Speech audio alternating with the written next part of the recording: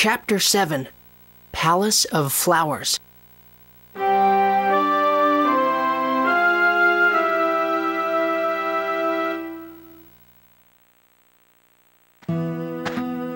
Whoa! Huh?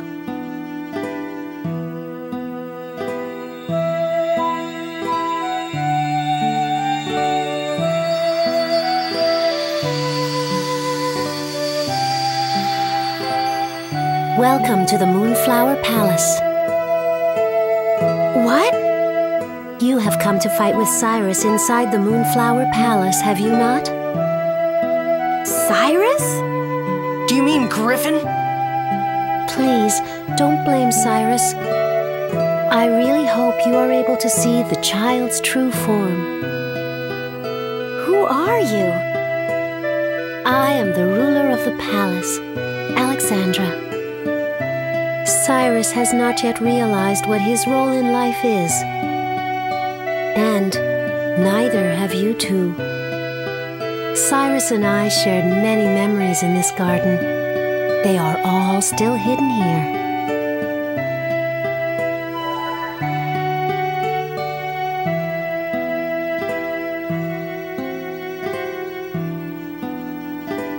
If this garden could change back to the way it used to be, the child may remember everything again. Please, open up your hearts and see for yourselves the truth hidden here in the castle. There is a clue in the first room. Please, go and win back Cyrus's memories. If you do, I'm sure Cyrus will. I beg of you.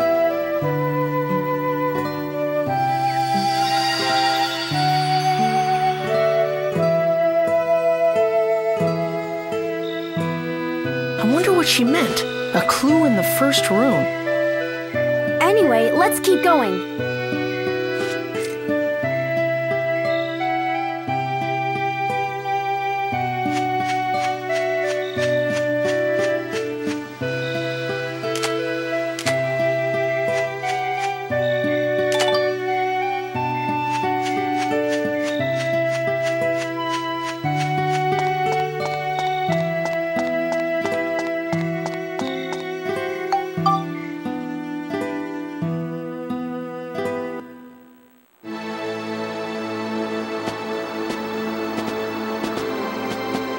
He's not showing up this time.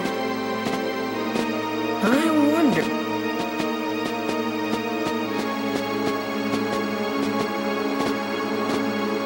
Aha! I got it! I got it! What?